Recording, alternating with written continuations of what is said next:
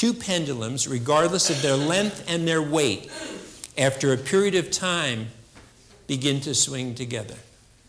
So I'll say it again. Two pendulums, regardless of their weight and their length, after a period of time, begin to swing together. They entrain with each other.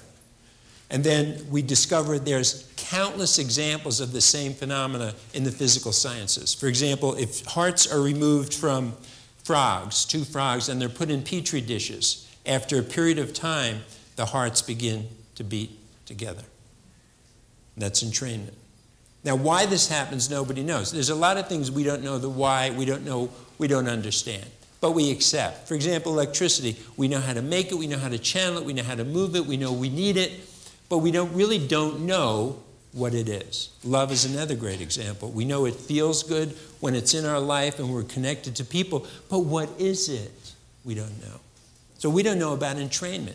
We don't know why this phenomena works. This is true, though. So the question becomes, what are we entraining with?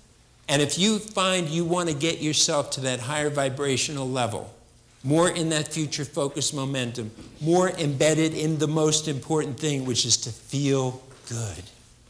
To feel good, to do what you want to do, to succeed at whatever you want to succeed at, then we have to entrain with a number of elements.